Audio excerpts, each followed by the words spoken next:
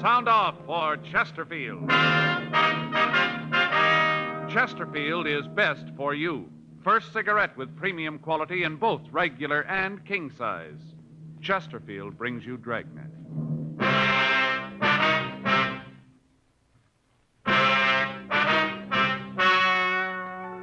Ladies and gentlemen, the story you are about to hear is true. The names have been changed to protect the innocent.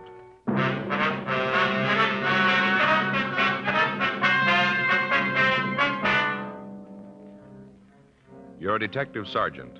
You're assigned a burglary detail. A string of safe burglaries breaks out in your city. In the past 2 months, 35 safes have been broken into. You know there's more than one man in the operation. You've got no lead to the thieves' identity. Your job? Get him.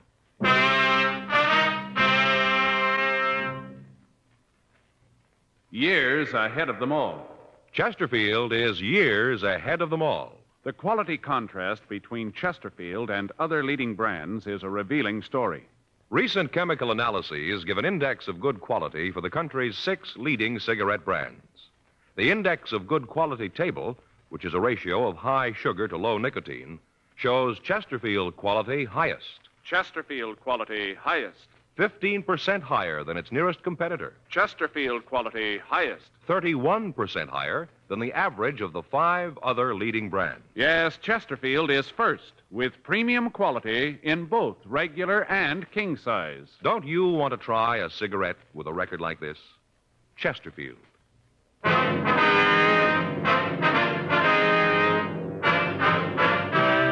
Dragnet, the documented drama of an actual crime. For the next 30 minutes, in cooperation with the Los Angeles Police Department, you will travel step by step on the side of the law through an actual case transcribed from official police files. From beginning to end, from crime to punishment, Dragnet is the story of your police force in action.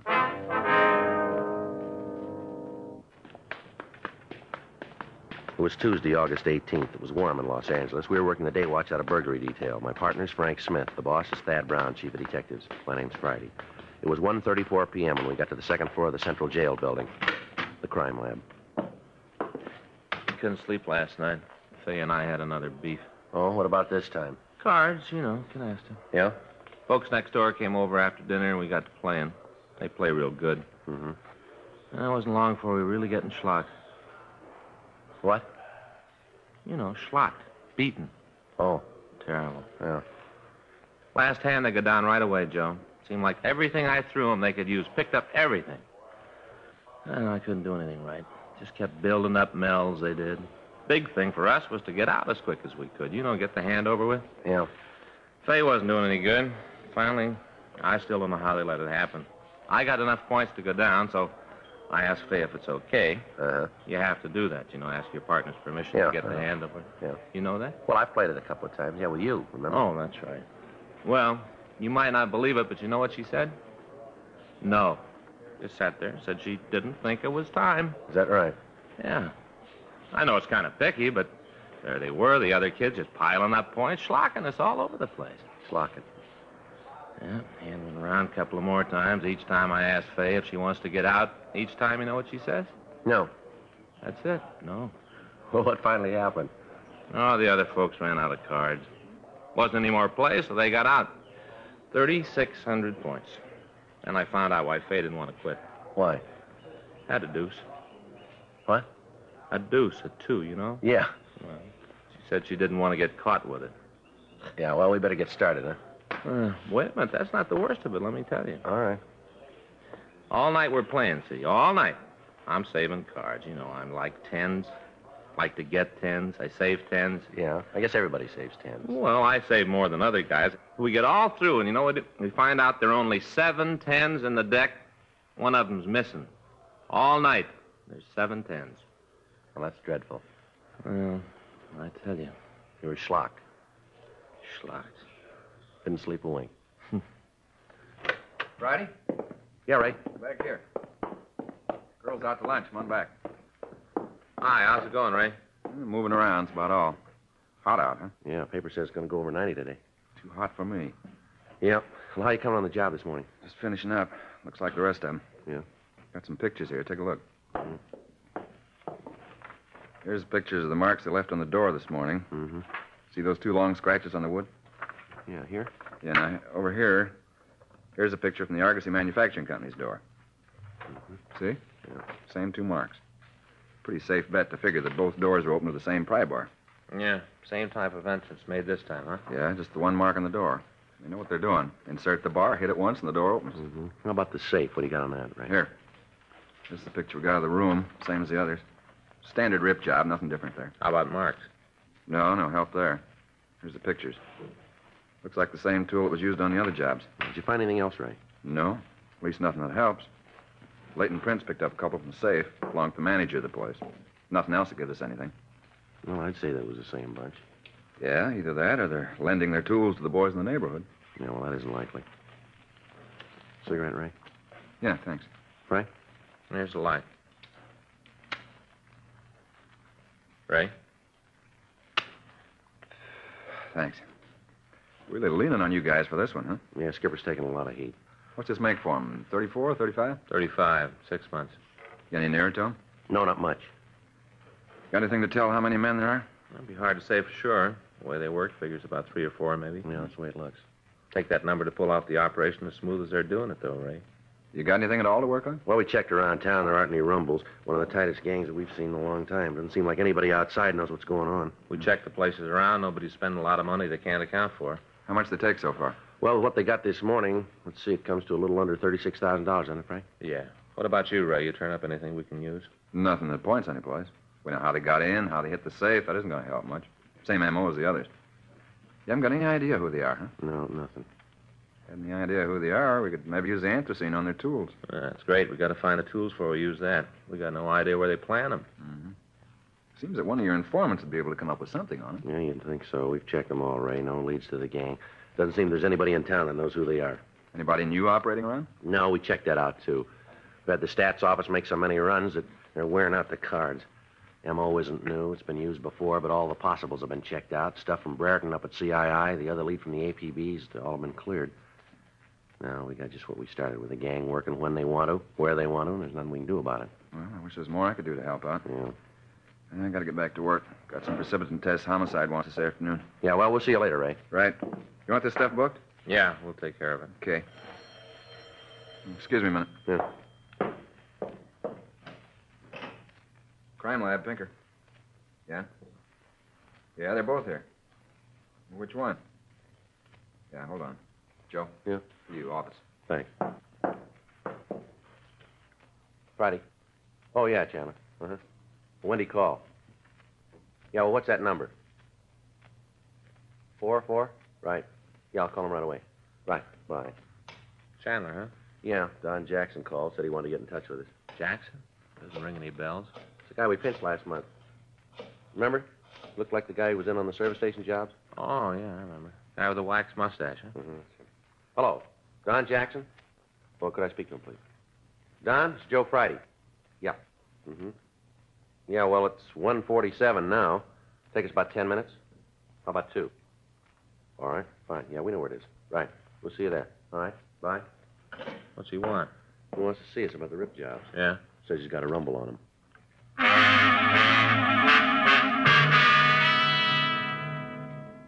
Don Jackson had been a suspect in a series of service station burglaries we'd investigated. He'd been picked up and interrogated, but investigation showed that he couldn't have been involved in the thefts.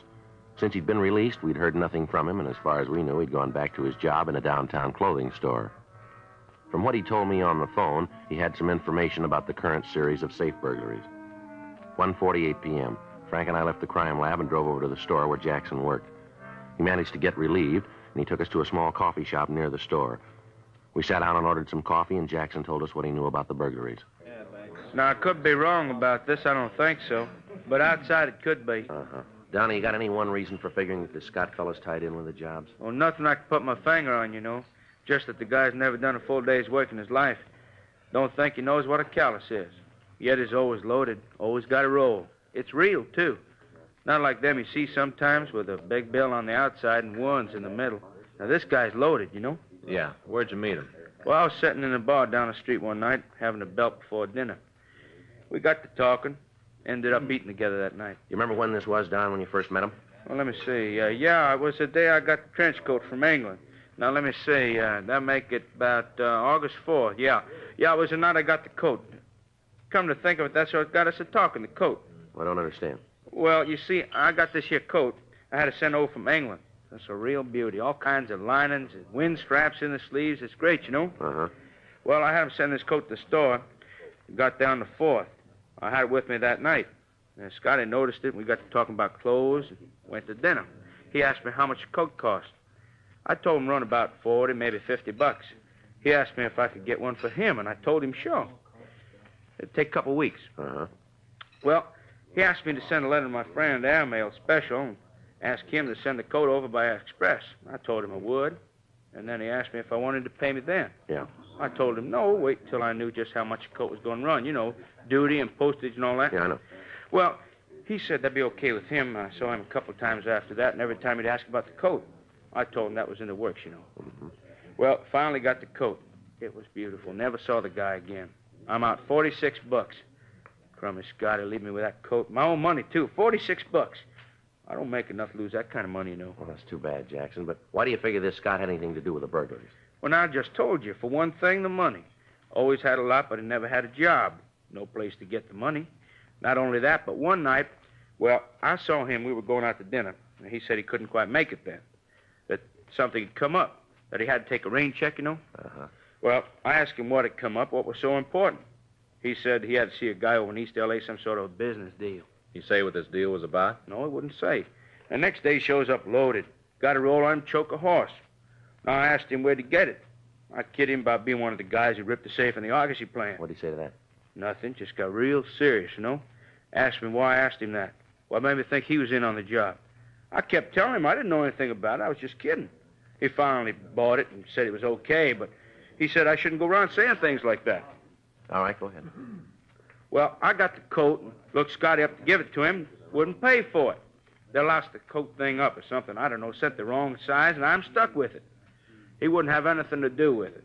I figure since I ordered it for him, it ain't my fault that it's big. He should pay for it, you know, $46. Now, any way you look at it, I laid out the dough. I figured he should make good on it.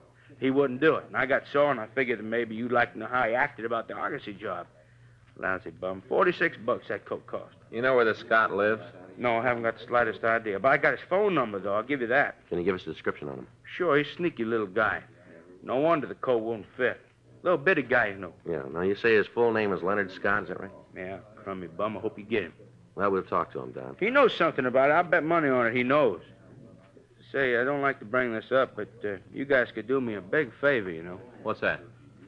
No, I don't suppose you could. What is it, Don?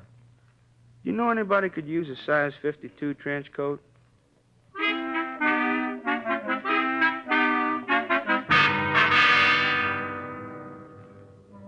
We continued to talk to Don Jackson. We got the description of Leonard Scott and his phone number.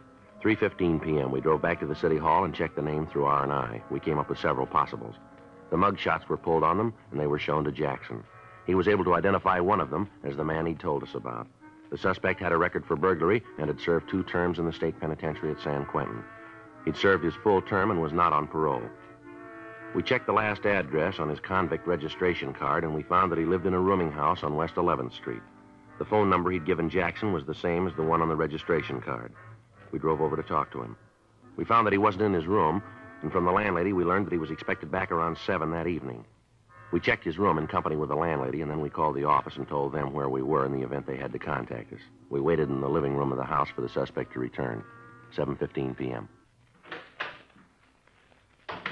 Joe. Yeah, he matches the description, doesn't he? Come on. Just a minute. You Leonard Scott? Yeah. Who are you? Police officers would like to talk to you. What's this all about? Be better if we went up to your room. Oh. All right, come on up. Can't you give me some idea what this is all about? We'll talk to you about it. Go ahead. Open the door. Go ahead. Yeah.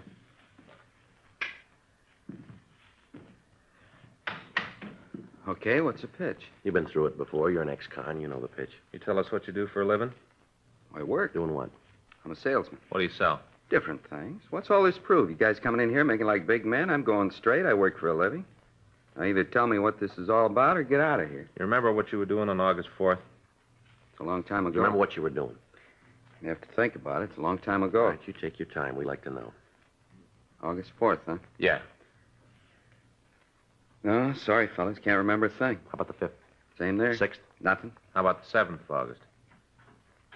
Oh, I can give you a hand there. I had a dinner with a friend. Then we went to a show. I had a few drinks after, and then I came home. Who's the friend?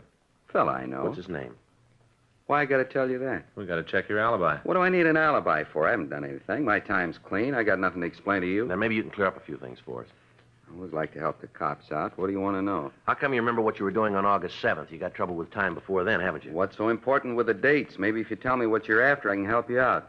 You quit being cagey, maybe I can come up with the answers. The Argosy manufacturing plant had their safe ripped open on that night. You look good for the job. Oh, you're out of your mind. Yeah, we got a witness who tells us you showed up with a pocket full of money the next day. You've fallen twice before for burglary. You can't account for your time before or after the date, but you happen to have an alibi for the night of the heist. You got no steady job, but you got plenty of money. Now, come off it, Scott. We got you nailed for the jobs, and you know it. You got a choice of giving us a hand on this thing. It'll be marked down in your favor, or you can be a big man and stand for this thing alone. It's up to you. We'll play it any way you want. You figure you can make me for the jobs? Looks like it won't be too tough. You're in the middle, Scott. Why don't you cop out? What do I get for turning pink? I told you it'd be marked down that way. How about it, Scott? All right, I guess I got to go with you. I wasn't in on the jobs. I didn't really have anything to do with the casing. I helped a little bit. Not much, just a little. Where'd you figure in it? Once I worked as a lookout for him. Who are they? I can give you the names. Like to see you get 'em, lousy bunch. Hope you get 'em good. Make every one of 'em lousy bums the way they treated me. What do you mean by that? Big deal. Had the cops running around in circles. Big deal. Nothing. Work along with them. Everything will be fine. Big deal. How many of them are there? 4. 4 real bums. They said they were going to take care of me. They told me I'd get my share of the money. Lousy liars. One job I was with them. After that, they told me I hadn't done enough to earn my way, that I wasn't any help to anybody. Well, next time you see them, you can tell them. Yeah? They were wrong.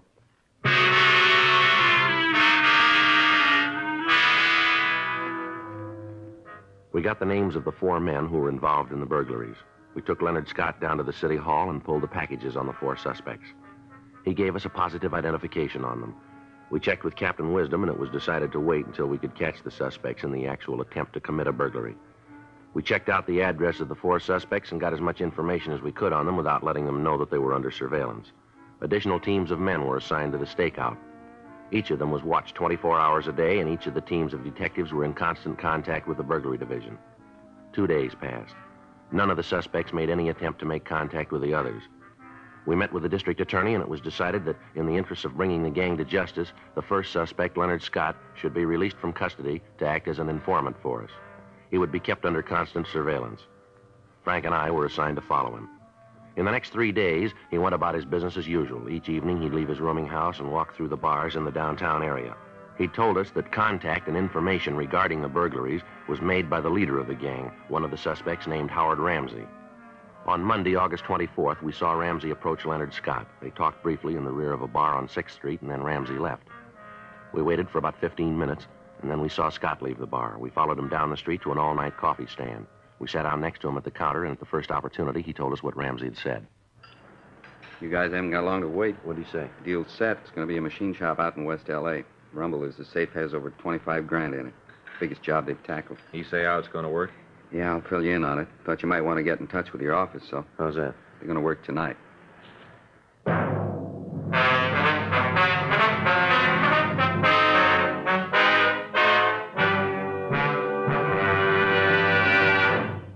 You are listening to Dragnet, the authentic story of your police force in action. Don't you want to try a cigarette with a record like this? Chesterfield, first to give you premium quality in both regular and king size. Chesterfield, first choice of young America. From a survey of 274 leading colleges and universities. Chesterfield, first to give you this report. A doctor has been making thorough examinations of a group of Chesterfield smokers every 2 months for a full year. And he reports no adverse effects to the nose, throat, and sinuses from smoking Chesterfield. Try Chesterfield, regular or king size. Chesterfield is America's best cigarette buy.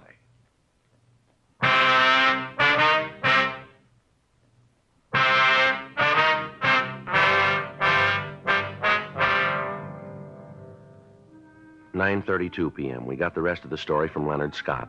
The plan, as he outlined it for us, was that the 4 other suspects would not meet until they were at the plant that was to be burglarized. We got in touch with the men who were following the suspects and told them what had happened.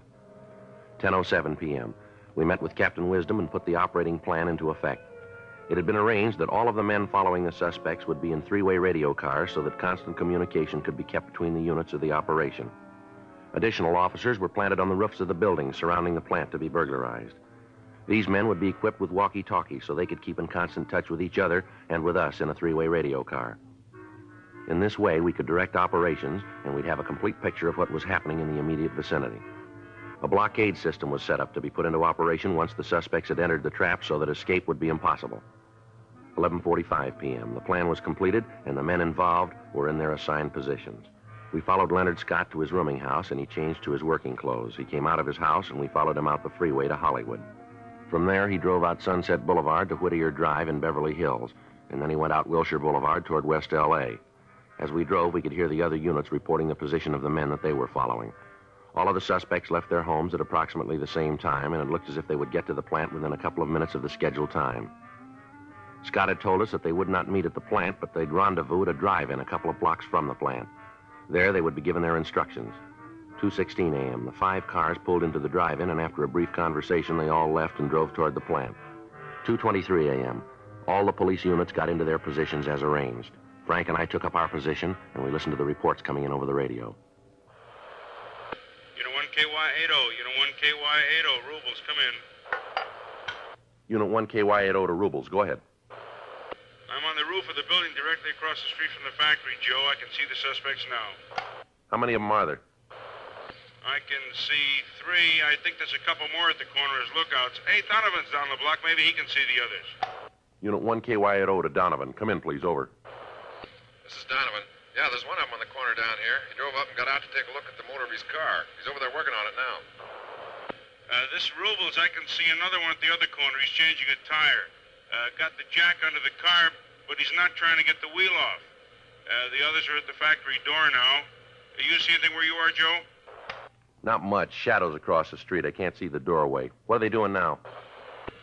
They're inside now. They forced the lock on the door and got inside. Door's closed now. I can't see him anymore, Joe. All units, this is Friday in Unit 1KY80. All units move in to apprehend suspects. Repeat, move in to apprehend suspects. Units 2R4, 5, 6, and 7, and Unit 2R20 move to blockade positions. All right, let's go. Right. They got the place covered in back, okay? Yeah, all covered. All right. This ought to do it, huh? Right. All right, let's go. Yeah.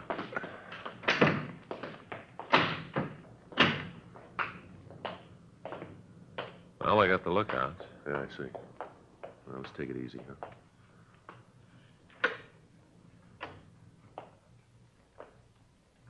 See him? No. There's a light back there. Looks like the office. Wait a minute. Yeah.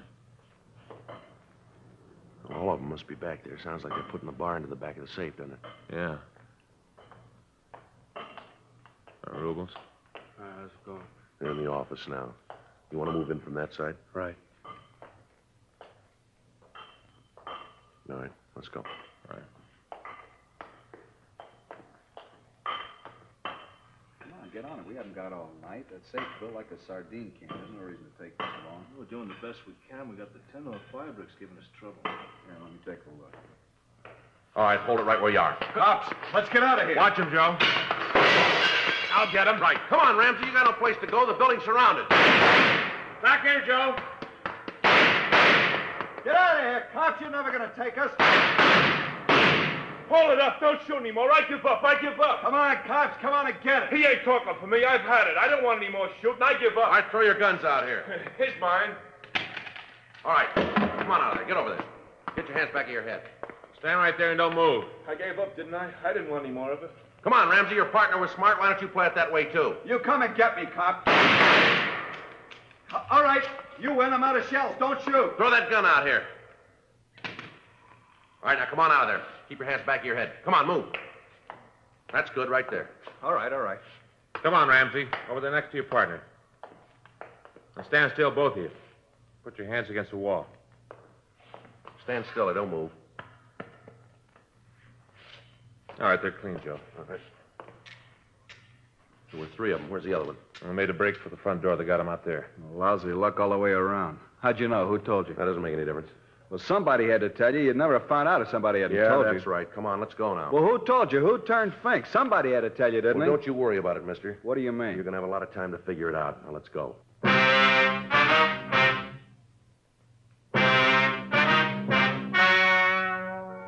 The story you've just heard was true. The names were changed to protect the innocent. On January 14th, trial was held in Department 89, Superior Court of the State of California, in and for the County of Los Angeles. In a moment, the results of that trial. Now, here is our star, Jack Webb. Thank you, George Fenneman. I'd like to talk to you people who don't smoke Chesterfields. I'm convinced that if you try just one carton, you'll find that they're best for you. They're milder and they have a wonderful taste. Most important, they have premium quality in both sizes, regular or king size. So pick up that carton, will you? Chesterfields. Try 'em.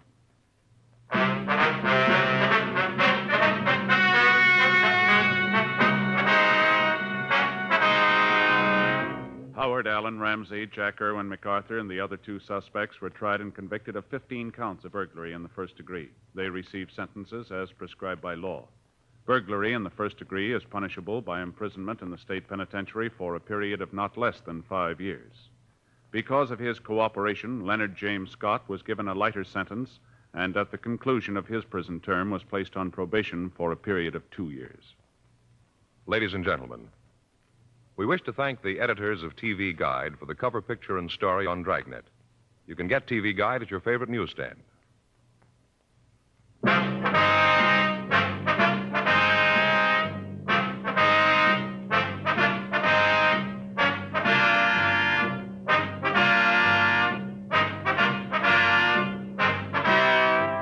You have just heard Dragnet, a series of authentic cases from official files.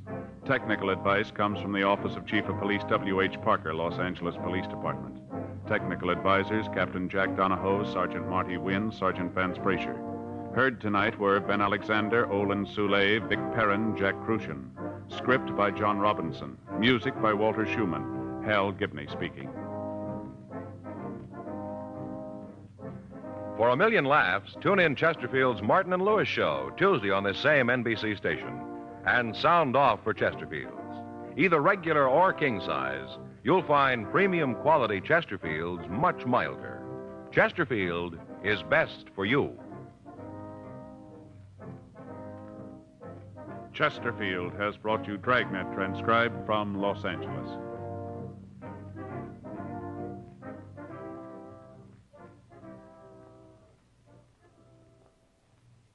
Now, new Fatima has the tip for your lips. Fatima tips of perfect cork. King size for natural filtering. Fatima quality for a much better flavor and aroma. So remember, new Fatima has the tip for your lips. Fatima. See how smooth they are.